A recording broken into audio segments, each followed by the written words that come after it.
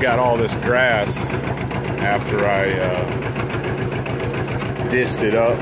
It won't turn under. I'm worried the planter won't plant through it very well. So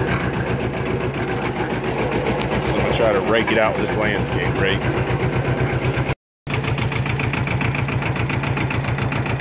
It's kind of working.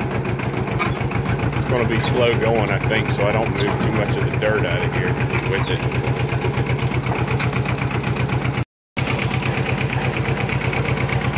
There's some of the piles I got out.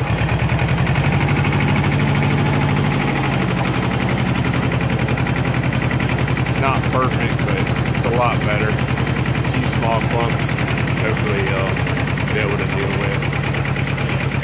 Now that grass is out, I'm going to try to cut it a little deeper where it wasn't cutting as deep because all that grass was letting the disc right up on top of it.